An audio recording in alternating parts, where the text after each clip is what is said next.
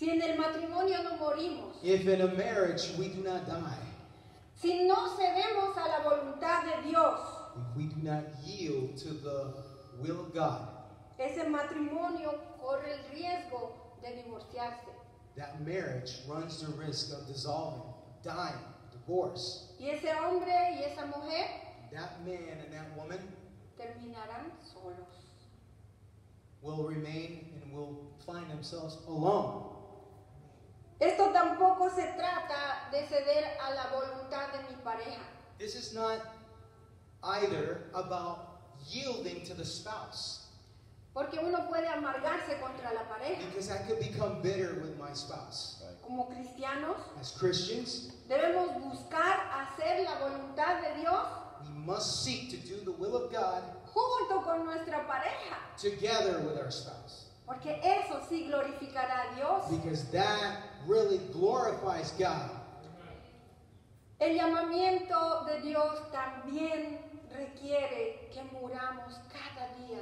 The calling of God also requires for you to die daily, Incluso renunciar a nuestra reputación.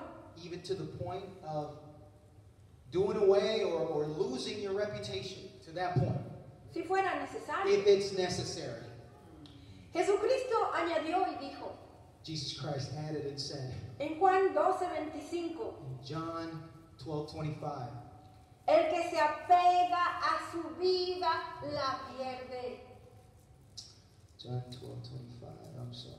En cambio, el que aborrece su vida en este mundo la conserva para la vida eterna. The word of the Lord says, the man who loves his life will lose it, while the man who hates his life in this world will keep it for eternal life.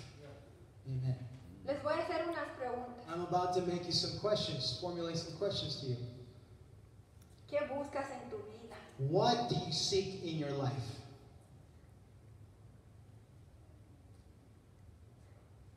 ¿Estás haciendo tu voluntad? Are you doing your own will?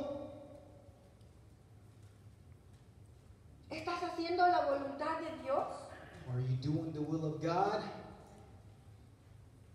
¿Cómo podemos saber cuál es la voluntad de Dios? How do we know what is the will of God? Yo les voy a contar lo que yo hice. I'm going to tell you what I did. Para saber la voluntad de Dios cuando tuve que irme de Parkview. To know the will of God when I had to leave Parkview Church of the Nazarene. Fue una decisión muy difícil de hacer. It was a very difficult decision to make.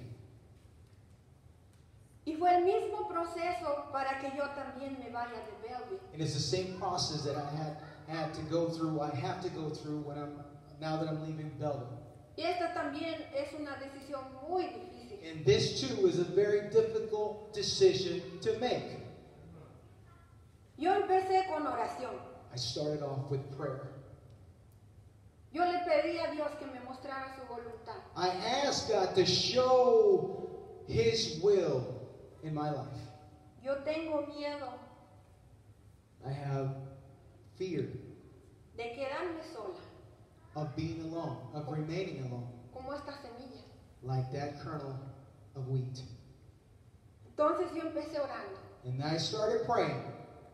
Lo siguiente que hice The next thing I did, en mi lectura de la palabra de Dios, in my reading of the Word of God, yo le pedí a Dios que me mostrara su voluntad. I asked God to show me His blessed will. En mis meditaciones de la palabra del Señor, In my meditations on the Word of God, yo le pedí al Señor que me hable I asked God to speak to me. y le permití que me hablara. And I allowed Him to speak to me. Yo doy gracias a Dios por mis líderes espirituales. I thank God for my spiritual leaders. Yo también les consulté a mis líderes espirituales. I also consulted my spiritual leaders in this. Y en todo esto yo no busqué mis propios intereses. And in all this, I did not look for my own interest. Yo solo quiero hacer la voluntad de Dios. I only want to do God's will. Porque no quiero quedarme sola. Because I do not want to remain alone. Yo quiero dar fruto. I want to give fruit. Amén. Amen. También Dios encuentra la manera de confirmar su voluntad. And God also finds a way to confirm His blessed will. Y cuando Dios confirma su hermosa y perfecta voluntad, And when God confirms His blessed will, nos da confianza, He gives us confidence, nos da seguridad security, de saber que estamos haciendo lo que nuestro Padre Celestial quiere. that we're doing exactly what God the Father wants us to do. Como lo dijimos en nuestra clase de escuela dominical, As we said in our Sunday school this morning, no hay mayor gozo en esta vida there is no greater joy in this life que saber que estamos haciendo la voluntad de Dios. than to know that you're doing God's will. Y esa es la mejor forma que un día traeremos fruto delante del Señor. And that's the way, the only way in which we will bring forth fruit before God. Y así daremos gloria a Dios. And in that way we will give glory to God.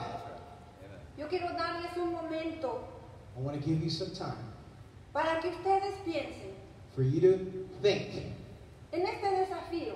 in this challenge. Dios está hablando a algunos de ustedes. God may be speaking to more than one of you right here, right now.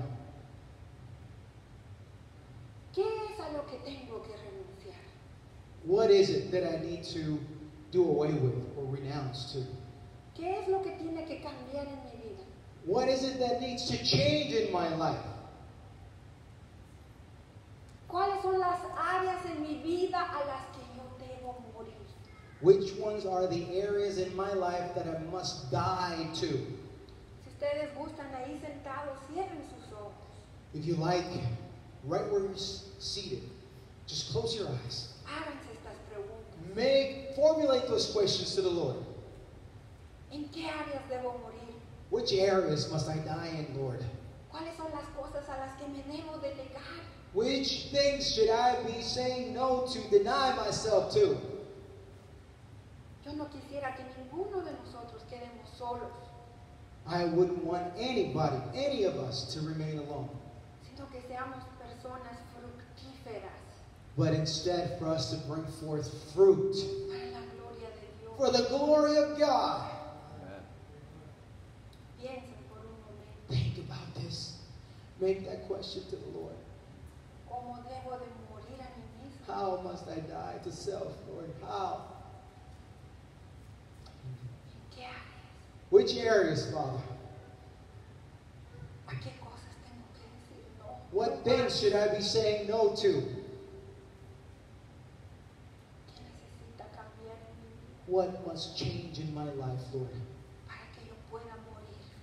So that I may die. Muéstranos.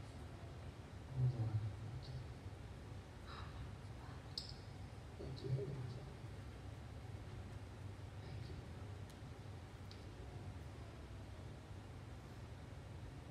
Dios está hablando.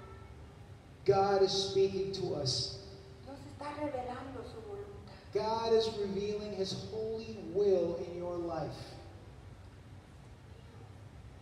Si hay personas que quieren pasar adelante en respuesta a este mensaje, If there's anybody that would like to come forth to the altar, as a result of this message, come forth. el altar está abierto. The altar is open. En esta mañana somos 5 pastores.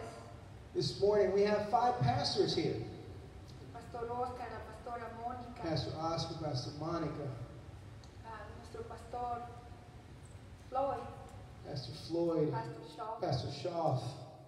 Tenemos nuestra amada pastora, también somos 6. There's many. We have our blessed pastor. There's 6 of us here. Pastor Edna. Pastor Edna.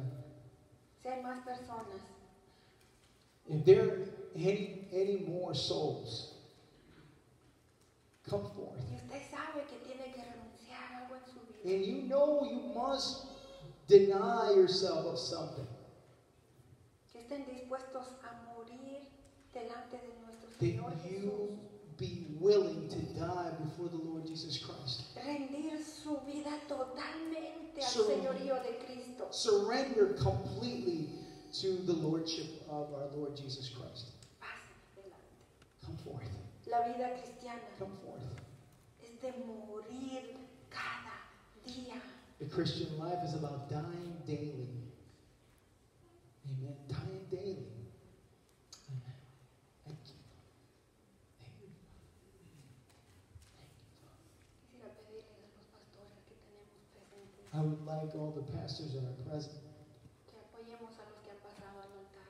to please come forth and support the brothers and sisters that have come forth. Please, in the name of Jesus.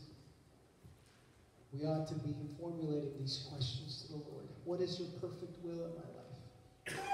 Amen. Amen. Thank you. Thank you, Lord. Thank you.